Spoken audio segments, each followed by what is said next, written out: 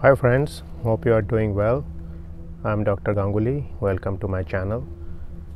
Now some of the viewers have been saying that there is so much negativity nowadays about doing postdoc, about doing PhD and so on, and essentially a lot of them are somewhat despondent about their current situation in life. So I thought I'll make some videos about people who have done well after their PhD and postdoc and who have essentially made huge jumps through their postdoc.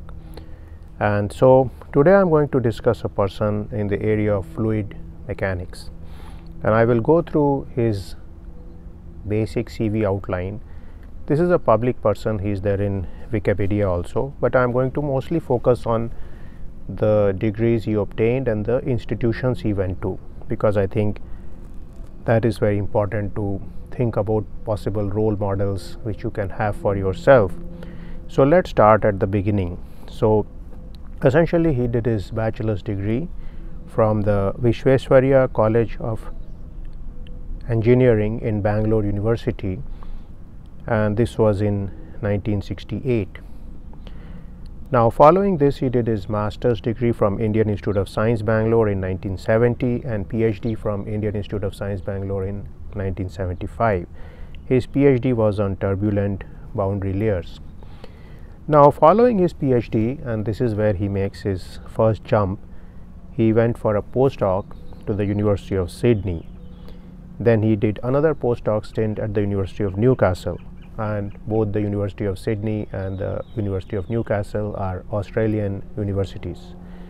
After that he made another jump and he went to Johns Hopkins University for another stint of postdoc. So the period of 1975 to 1979 he was essentially a postdoc, and so this is a period of 4 years.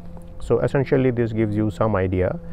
A period of 4-year postdoc was very useful for him to strengthen his knowledge and background and depth in fluid mechanics. Now following this, in 1979 he joined Yale University as an assistant professor. In 85 he was promoted to full professor. In 1987 he was chairman in Yale University. Now in 2002 he went to the University of Maryland College Park, and 2003 to 2009 he was director at the International Center of Theoretical Physics in Trieste, Italy, and then finally he was the Dean of Engineering at New York University.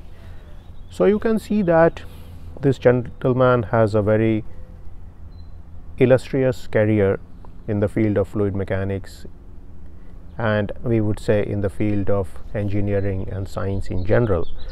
And some of the things which we can learn from him is the fact that he did a PhD in a very deep and difficult and topical problem, which is turbulent boundary layers.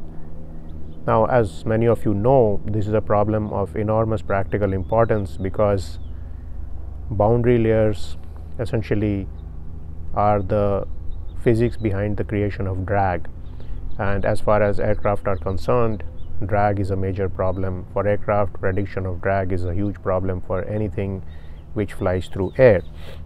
So his stint in postdoc in Australia in the University of Sydney and the University of Newcastle was very useful to give him exposure to the global system, and then he moved to Johns Hopkins University to further cement his knowledge and exposure to global science in general, and after that he continued in the US, and also he had another stint in Italy.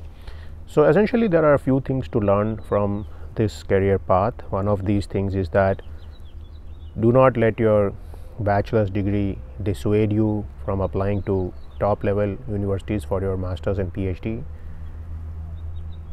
Thereafter you can make another move to some place where you think you may have better facilities, better equipment, better libraries to do your work, and do not be shy of doing more than one postdoc.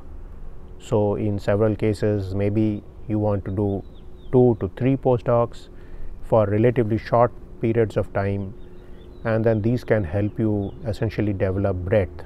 So during the PhD you develop depth, and during these postdocs you can develop breadth, and following this you are very ready for getting into an assistant professor position at a university. Most likely you have published several good journal papers in top journals which are ranked well in the Web of Science or Scopus, or they are well known professional journals within the field concerned.